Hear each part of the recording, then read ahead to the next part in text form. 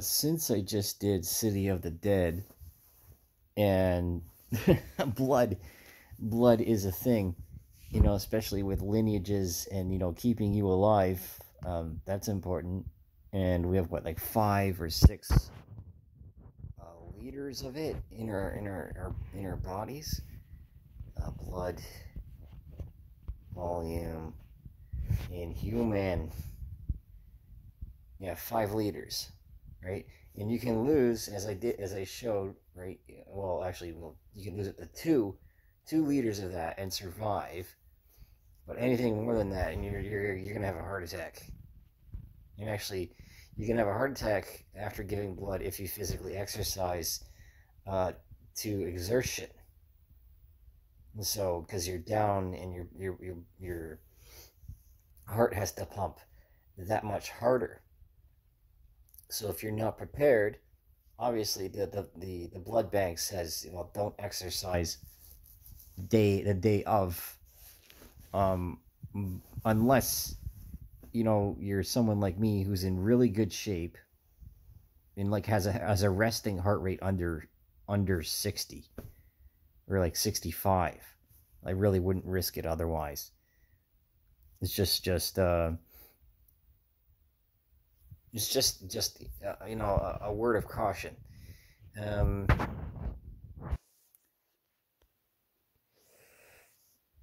not going to state that Canadian Blood Services is involved in selling surplus blood, but it is possible, and that's not to spread a rumor, but you gotta make money somehow if all the funding isn't there, you know, and depending on the amount of blood that's available and what blood type, if it's within reason, because it's traceable for 95% or more traceability and verified, because they do lab testing on all their samples to verify that there's no parasites and that there's no STIs or any other, say, Creutzfeldt-Jakob or other bloodborne diseases.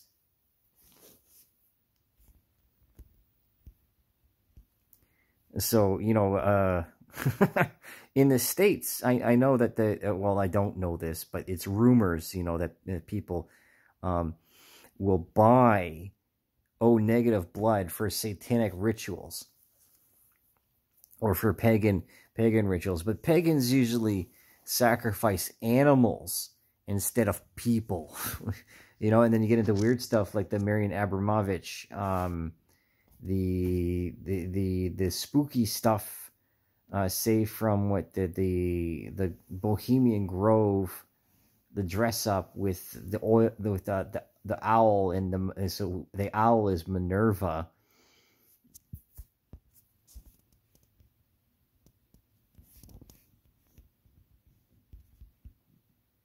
Minerva.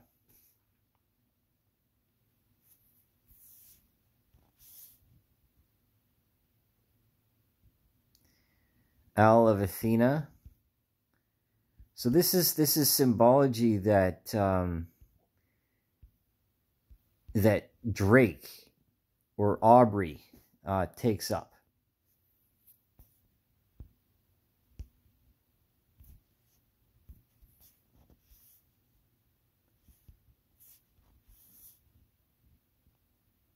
I am not stating that Aubrey participates in blood rituals or has associations with Satanism.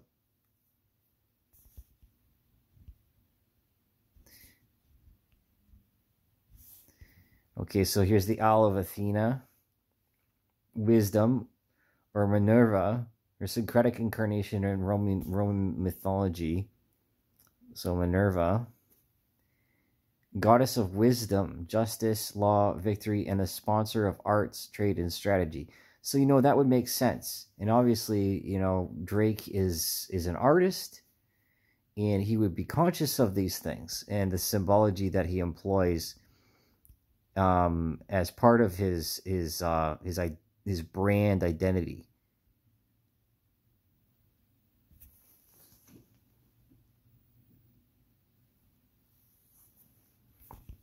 Okay, origins.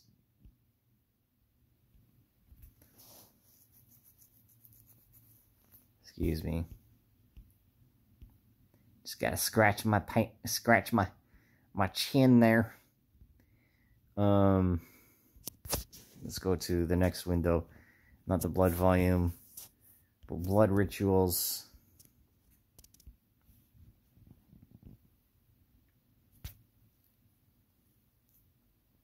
And usually ram's blood, right? So with Passover. And they sacrificed a ram because the ram was the strongest of the herd.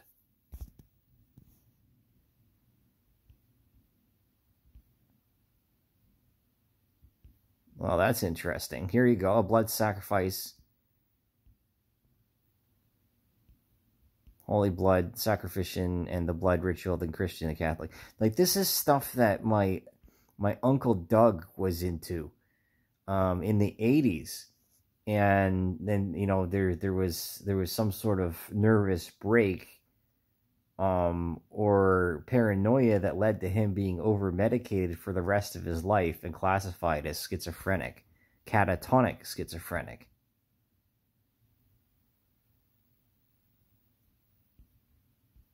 And that happened to a lot of people who who were experimenting with psychedelics in the 1980s, if not, you know, other combinations of amphetamines and depressants, dissociatives, in order to achieve a new, higher enlightenment, which makes me think of Beyond the Black Rainbow, which I was going to reference yesterday.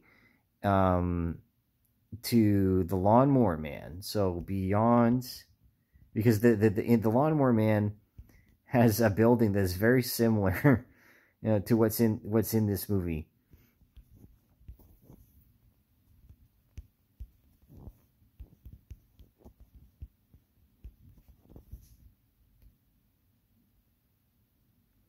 And this Beyond the Black Rainbow was produced, if I remember correctly,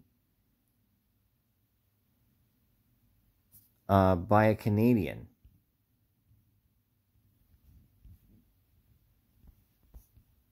Yeah, Panos Cosmatos. Panos also did Mandy, I think. Isn't that right? Yeah, he did Mandy. Mandy, I love Mandy.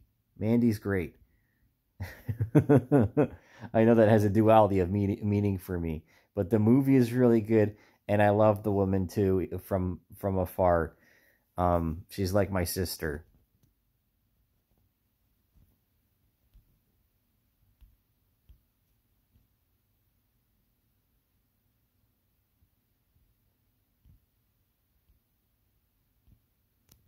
Okay, going back here. And both the Mandy, it's interestingly enough, the coincidence, Mandy the person and Mandy the movie, you know, they're both interested in, you know, the darkness of humanity. And religious overreach and arrogance, quite frankly, you know, the occultism, almost Christian occultism that happens within Mandy, and the blood sacrifices, which is a possible and highly likely outcome. So back to the blood rituals, African blood rituals. So this is stuff that's related to voodoo. But, you know, I didn't get this far because, you know, I'm a second year academic suspension at Trent University. So, you know, I could pay them and go back. You know, if you're watching, I would like to go back and finish it. You know, that's always been a goal of mine, to finish it and to legitimize my commission as an officer. Because, you know, you don't get to skip basic just because you go in the back door. That's not a double entendre, you know, because the CIC is and always has been a way of bringing people into the officer corps through the reserves. But the CIC, interesting how I'm talking about this with the blood ritual, but again, it has to do with the blood march, right? And that war is a blood sacrifice for people that don't give a shit about you. In that, bloodlines and family, right? Military family. You don't just leave all your customs and your mannerisms behind. They follow you, and they linger behind you or around you for the rest of your life. And you will always be that person. You will always be more than that person afterwards as well.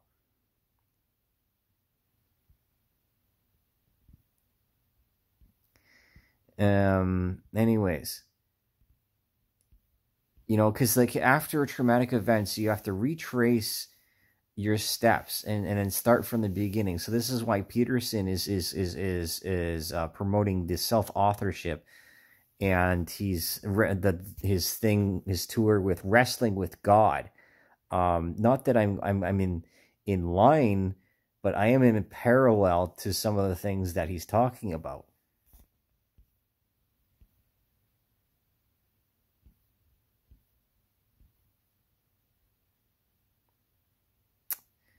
Yeah.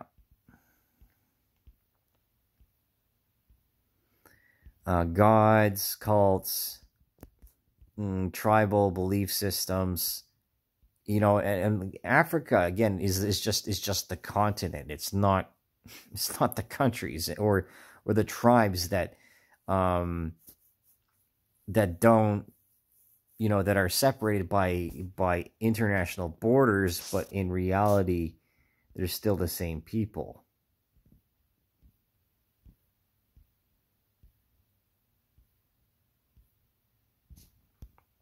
So there's that one. That's an interesting one. The Blood Project. Sure, let's look at this one. Amazon. Blood Ritual in the Hebrew Bible. Again, I don't talk about Islam so much. I haven't read the Quran, but the Jewish Bible and the Torah and the Talmud, in the New Testament and the Old Testament is shared by both.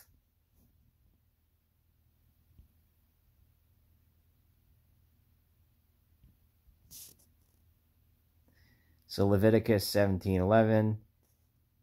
Of course, Leviticus is also famous for the passage against "Thou shalt not lie with one man shall not lie with another man," which is which is an expansion, then expanded upon endlessly as the citation for the opposition to homosexuality within Christianity and within Catholicism or whatever else. But again, I am not gay. I'm not interested. I've been through enough because of these people. What do you mean, these people? Oh, God. Help me. Help me reach these people. Yeah. I'm not joking around. I'm not. Even though I'm trying to deal with it through humor.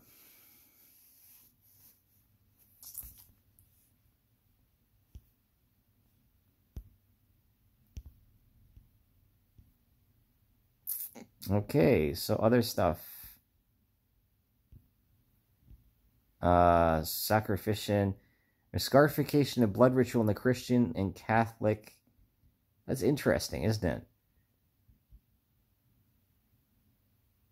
Oh, I'd have to verify the source here. Play piercings. So now I understand that scarification in some cases is sexual.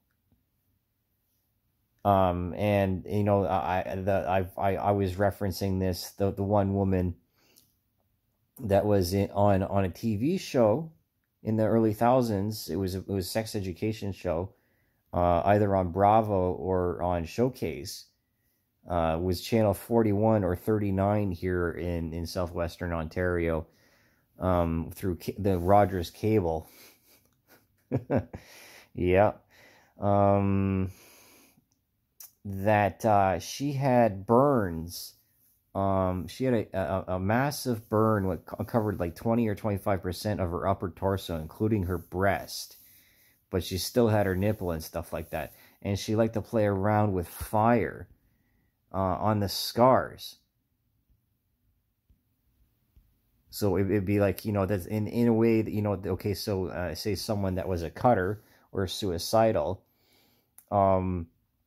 might find catharsis in playing with knives in a trustworthy setting with their partner.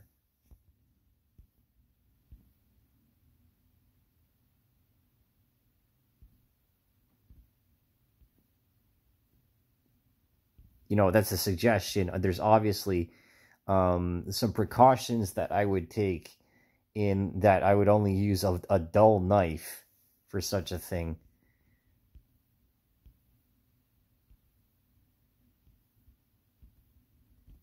Because it is, the wires are crossed after trauma, even especially after self-inflicted trauma,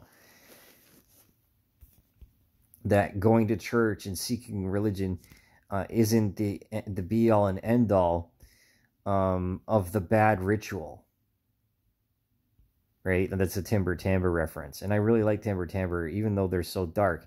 And this is the self-flagellation thing, is another, for penance and for a corporal punishment, a reminder of the weakness of the body, and that pain is a reminder of mortality.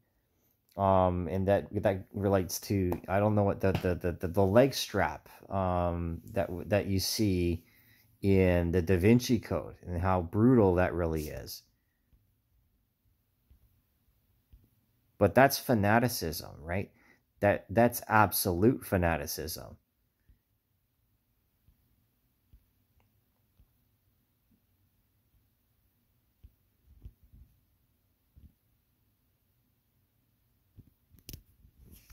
See? So this is a cult practice, and it's initiation, and then also it's a means of domination. And this is one of the things. The flagellation is with the strap, the corporal punishment for not being pious or not doing what the priest says within the Lawnmower Man at the beginning, and to put people into subjugation and to be oppressed by the religion. This overarching nepotistic and unforgiving God, the Old Testament motherfucker.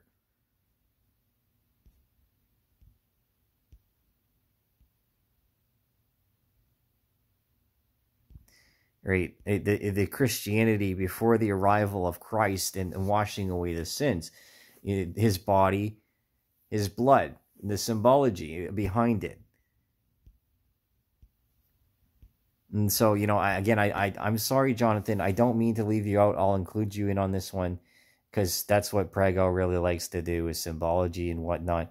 So I couldn't figure out how to tag you. And I know this record is permanent now, and you're part of this video. But yeah, whatever.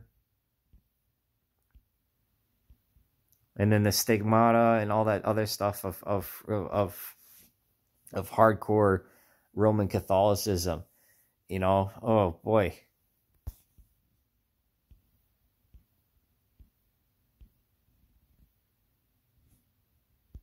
Then I'm thinking like the Passion of the Christ, and then Apocalyptica with the human sacrifices,